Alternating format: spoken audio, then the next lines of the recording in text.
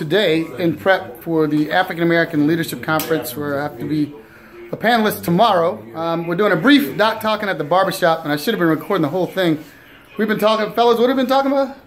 Eating healthy, diet. It sounds like the secret is in diet. Stan, what'd you say? You can't what?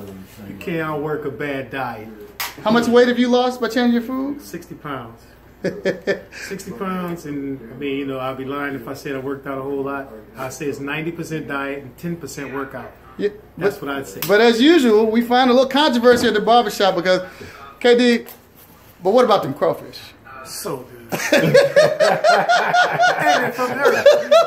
It's from the earth. God put this here for me and you. That's right.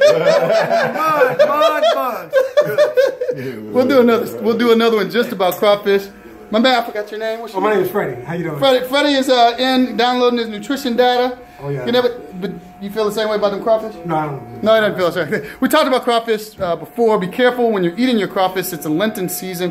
Watch for the swollen fingers and hands. Take your fluid medication because water follows salt in the body. And if you can, and savor the taste, cut back a little bit on your salt and your crawfish. I agree with that. Drink some water.